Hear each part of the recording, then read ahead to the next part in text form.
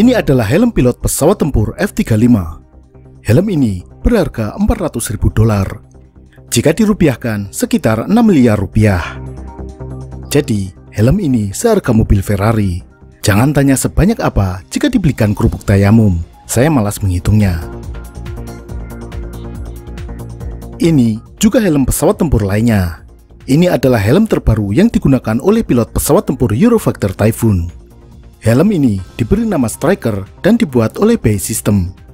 Meskipun tampilannya sedikit memicu tripofobia, namun harga helm ini juga sama mahalnya, 250.000 pound sterling atau $400.100. Mengapa helm pesawat tempur tersebut sedemikian mahal? Apa saja teknologi yang disematkan pada helm tersebut?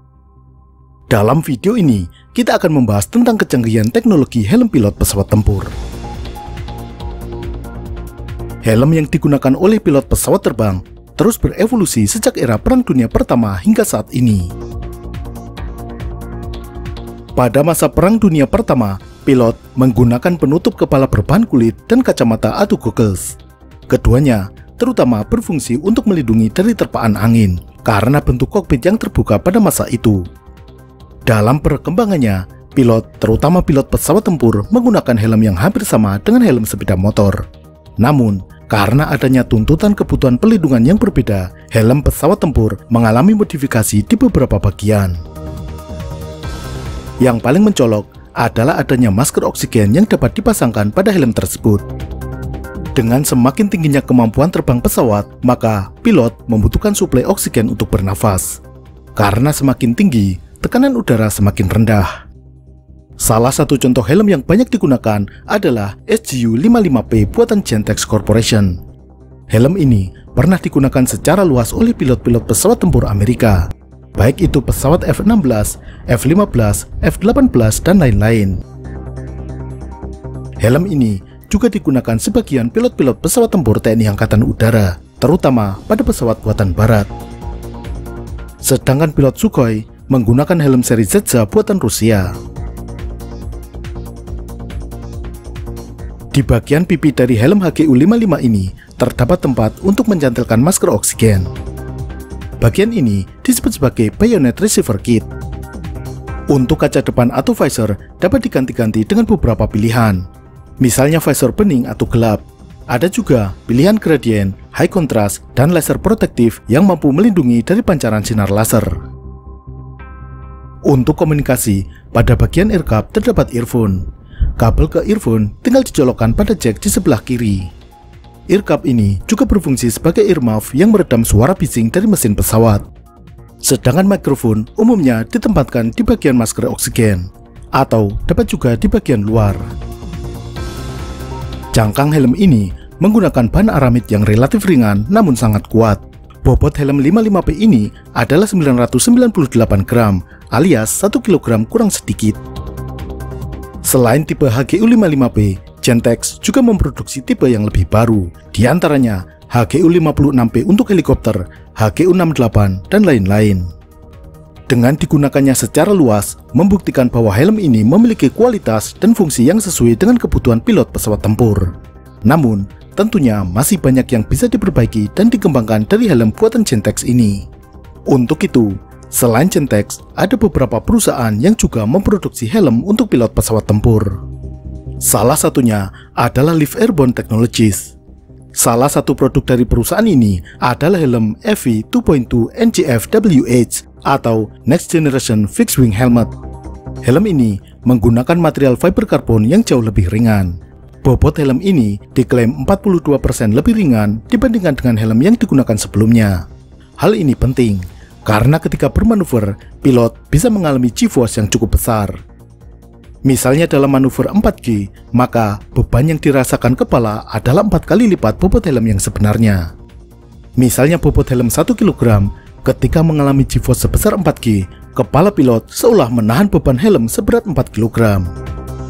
Pengembangan lain dari helm ini diantaranya ventilasi yang lebih baik, bayonet receiver kit yang dapat diputar, dan tali dagu dengan penguncian magnetik. AV 2.2 juga dilengkapi dengan mounting untuk pemasangan night vision device, sehingga pilot bisa menggunakan NVG pada saat terbang pada malam hari. Fitur lainnya adalah hands-free cockpit illumination. Pilot bisa menyalakan dan mematikan lampu penerangan pada kokpit menggunakan helm tersebut. Ada tombol di bagian dalam helm yang dioperasikan dengan otot rahang. Saat ini, pengembangan teknologi helm pilot dititik beratkan pada integrasi antara helm dengan sensor dan sistem avionik pesawat. Pilot tidak lagi harus melihat panel-panel di dashboard kokpit atau melihat melalui head-up display. Dengan teknologi helm pilot terkini, indikator-indikator tersebut ditampilkan oleh helm yang dikenakan oleh pilot tersebut. Teknologi ini disebut sebagai helmet mounted display. Ada beberapa teknologi yang memungkinkan memproyeksikan indikator-indikator penerbangan langsung ke mata pilot. Yang pertama adalah Integrated Helmet and Display Sight System, disingkat ISDSS. Ini pada dasarnya mirip seperti head-up display berukuran mini yang diletakkan tepat di depan bola mata pilot. Di depan mata pilot terdapat monocular display yang menampilkan data-data seperti pada head-up display. Dengan demikian, pilot seolah-olah melihat angka-angka dan penanda target berada langsung di depannya. Sistem ini salah satunya digunakan pada helikopter serang AH-64 Apache. Pada tahun 80-an, Elbit System dari Israel mengembangkan display Inside Helmet atau DASH. Helm ini menggunakan visor berbentuk melengkung untuk memantulkan citra gambar yang dihasilkan oleh tabung CRT. Sistem ini digunakan tahun 90-an pada pesawat-pesawat F-16 dan F-15. Kemudian ada GSMCS atau Joint Helmet Mounted Queuing System. GSMCS merupakan pengembangan dari DASH. GSMCS berbentuk modul yang bisa dipasangkan pada helm pilot tradisional, seperti misalnya HGU-55P. Sistem ini tidak lagi menggunakan CRT untuk menghasilkan gambar, namun menggunakan sistem digital yang lebih cepat dan responsif. Untuk mendeteksi arah dan posisi kepala pilot, helm ini menggunakan sensor elektromagnetik. Sistem yang hampir sama adalah Helmet Mounted Integrating Targeting, disingkat HMIT, yang dikembangkan oleh Thales dari Perancis. Ini juga merupakan perangkat berbentuk modul yang bisa dipasangkan pada helm pilot standar. Sistem ini oleh pabrik pembuatnya dinamai Scorpion. Scorpion mampu menampilkan simbologi secara full color. Misalnya, penanda pada pesawat musuh menggunakan warna merah dan pesawat kawan memakai warna biru. Dengan demikian, pilot memiliki kesadaran situasional yang lebih tinggi saat bertempur. Untuk mendeteksi arah dan pergerakan helm memakai sistem yang disebut Hybrid Optical Base Inertial Tracker, disingkat HOBIT. Sistem ini menggunakan gabungan sensor optikal dan inersial. Scorpion selain digunakan pada pesawat tempur Perancis yakni Rafale, juga digunakan di beberapa pesawat, misalnya F-16, A-10, dan sebagian F-22 Raptor. Selanjutnya, helm terbaru untuk Eurofighter Typhoon adalah HMSS atau Helmet Mounted Symbology System. Helm ini dibuat oleh Base System bekerja sama dengan Pilkington Optronics dan diberi nama Striker. Upgrade selanjutnya dinamai Striker 2. Helm ini mampu menampilkan citra dari perangkat night vision, kemudian di-raster atau ditempelkan tepat pada pandangan visual mata pilot. Demikian juga dengan simbologi yang sudah full color, juga ditempatkan tepat pada objek yang dilihat oleh mata pilot. Untuk dapat menempatkan proyeksi tersebut secara tepat, maka posisi dan arah helm harus terdeteksi secara akurat. Untuk itulah fungsi dari bentol-bentol di permukaan helm yang jika dilihat bikin gatal-gatal. Tonjolan itu merupakan LED yang memancarkan inframerah. Titik sinar inframerah tersebut dideteksi oleh sensor pada kokpit pesawat. Dan teknologi yang digunakan pada helm seharga 6 miliar pada F-35 adalah Helmet Mounted Display System atau HMDS. Helm ini dibuat oleh perusahaan joint venture antara Elbit System dan Rockwell Collins. Joint venture ini bernama RCEVS, singkatan dari Rockwell Collins ESA Vision System LLC. ESA adalah Elbit System of America, cabang Amerika dari Elbit System Israel. Display pada helm ini dipancarkan oleh proyektor kecil di atas helm. Citra ini disorotkan ke visor dan dipantulkan langsung ke pupil mata pilot, sehingga pilot akan melihat langsung proyeksi citra ini seolah-olah langsung dengan mata kepalanya sendiri. Di dalam helm terdapat sensor pupilometer yang mendeteksi pergerakan pupil atau mata pilot. Seluruh citra dari sensor pesawat bisa ditampilkan dan diproyeksikan ke mata pilot. termasuk pesawat musuh yang posisinya terhalang dinding kokpit. Misalnya, ada pesawat musuh yang posisinya di bawah pesawat. Ketika pilot melihat ke bawah, ia bisa melihat indikator atau penanda pesawat musuh tersebut. Jadi, seolah-olah dia bisa melihat menembus badan pesawat.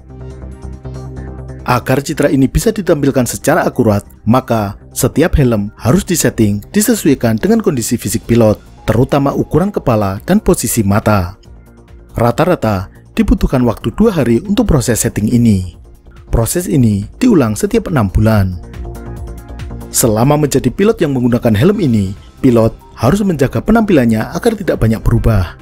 Perubahan gaya rambut atau badan yang bertambah gemuk atau kurus bisa mempengaruhi settingan helm tersebut. Dengan menggunakan helm canggih tersebut, pilot akan sangat terbantu dalam pertempuran. Seluruh tampilan yang tadinya ada di kaca head-up display kini diproyeksikan langsung ke mata pilot. Karena itulah, kokpit F-35 tidak lagi dilengkapi dengan head-up display. Pilot bisa mengetahui posisi pesawat musuh dengan sangat cepat. Jika hanya mengandalkan mata, pesawat yang berada misalnya di jarak 5 km hanya terlihat seperti titik kecil yang mudah hilang dari pandangan. Namun, dengan helm pintar ini, pilot akan melihat penanda pada posisi pesawat tersebut, dan penanda ini bisa dilihat 360 derajat. Meskipun pesawat musuh berada di bawah atau di belakang, selama masih terdeteksi oleh radar atau sensor inframerah pesawat, pilot tidak akan kehilangan jejak. Apalagi jika dalam pertempuran malam hari, helm ini akan memberikan keunggulan berkali-kali lipat. Istilah "the man behind the gun" tentu ada benarnya, tapi harus diakui, dalam era perang modern, peran kecanggihan alat akan semakin dominan. Siapa yang memiliki perlengkapan tempur lebih maju akan lebih berpeluang untuk menang. Sampai jumpa.